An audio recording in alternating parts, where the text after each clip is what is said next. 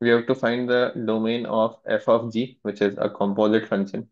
F is having input as gx. So what is f? F is log. So log of gx, input of this composite function is gx. So gx is x raised to 4 minus 2x cube plus 3x square minus 2x plus 2 divided by 2x square minus 2x plus 1. So for finding the domain of this function, we need two conditions. One is log and its input must be positive.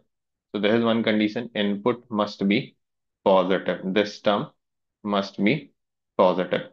Second thing is its denominator should not be equal to 0. So 2x square minus 2x plus 1 should not be equal to 0. Now let's try to rearrange the numerator. So we can write it as x raised to 4 minus 2x cube plus x square. Idea behind that is we can complete the square. So we took one of the x square from here. We still have 2x square. So let's use one more x square and minus 2x plus 1. So we left with one more x square and 1. X raised to 4, yes, it is utilized. Minus 2x cube utilized. 3x square, 1 here, 1 here, 1 here utilized. Minus 2x is here and 2 is 1 and 1. So this is your numerator. Denominator is you can take 2 common and then you will left with x square minus x plus half. Now let's go for completing a square. So you can write this as 1 by 4 plus 1 by 4. This should be positive.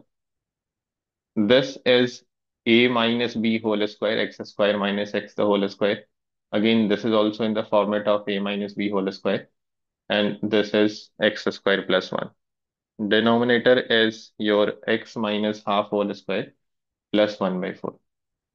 So you can certainly say that this numerator is always positive because it can only be 0 when all of them are 0. First and second term can be 0 and both can also be 0 at x equal to 1, but this can never be 0 for any real value. Similarly, denominator will also be positive. The minimum value is 2 into 1 by 4.